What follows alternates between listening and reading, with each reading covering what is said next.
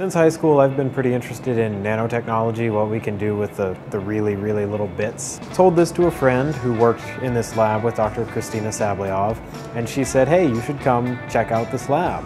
I like agriculture, so I thought nanotechnology, agriculture, this is an intersection of things that I like, all framed within engineering, which is my major.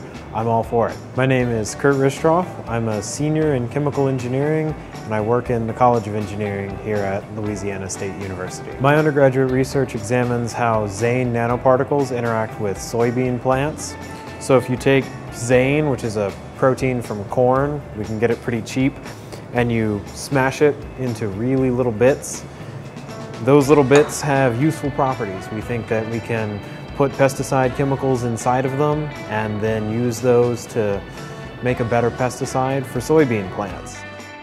It feels great to be an LSU Discover Scholar. I get recognized for the work I've put in the lab and the hours I've spent designing and carrying out experiments. As a result of this undergraduate research experience, I'm more valuable as a potential graduate student or as a potential employee. I think it's added value to us and added value to my degree, insofar as it's given me those skills through that experience. It's great to know that there's that scientific infrastructure out there, and I'm glad to have taken part in that process.